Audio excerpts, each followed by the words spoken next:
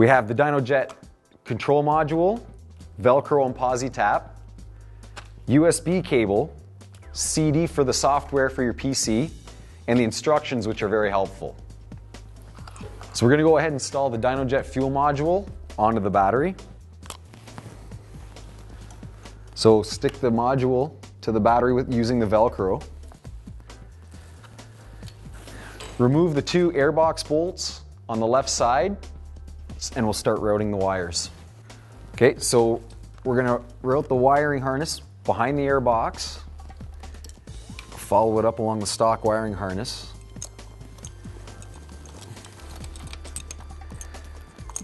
Be careful where you route it, because you don't want any of the wires to get cut or pinched. So the gray plug here is our fuel injector. We're going to go ahead and unplug the stock connector, plug it into the black connector from the Dynojet box,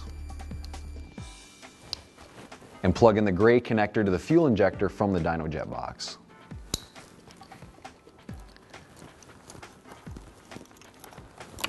Now, the two wires here are for the O2 sensor, so we're going to route them underneath and connect into the stock O2 sensor.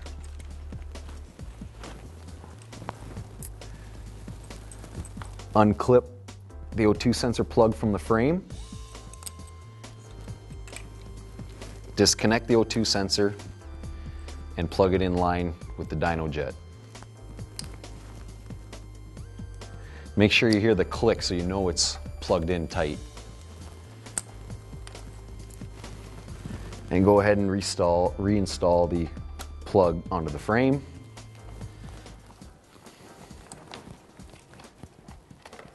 Just be tidy about your wire routing. Now we're going to go ahead and locate the TP sensor, throttle position, which is on the throttle body. It's a 5-wire plug, and we're just going to push this inside a little bit. It makes it easier to see it. We're going to go ahead and unplug it.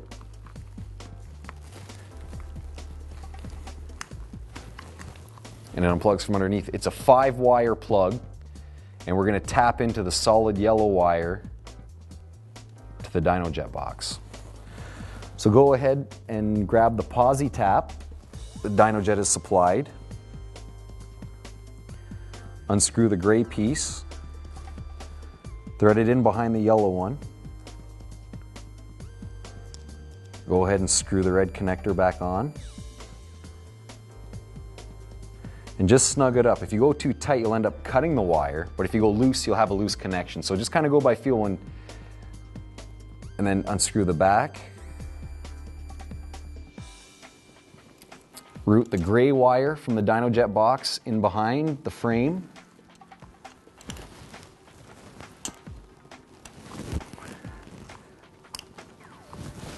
Bring it back out so you can connect into the posi tap. Slide the red connector over the gray wire and then screw that back in.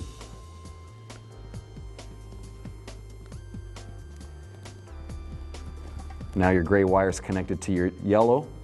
Go ahead and plug the TP sensor back in. When you hear the click, you know you got it. Just double check all your routing, make sure you're not near anything hot, you're not obstructing the throttle position. Make sure the throttle cables aren't going to cut the wire. Everything looks good, so we'll go ahead and install the ground. Remove the stock ground bolt.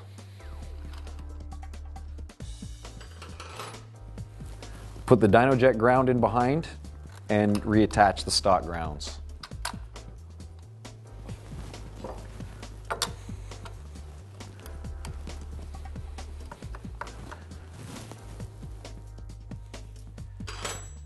Go ahead and torque that to 7 foot-pounds. Okay, now that we've got the ground torqued on our Dynojet controller, we have to plug the pair valve air line, which introduces fresh air into the exhaust system, which will no longer be used with the Dynojet controller. So go ahead and remove the air line. Now you can do this any number of ways, Basically, Dynojet is just saying plug it.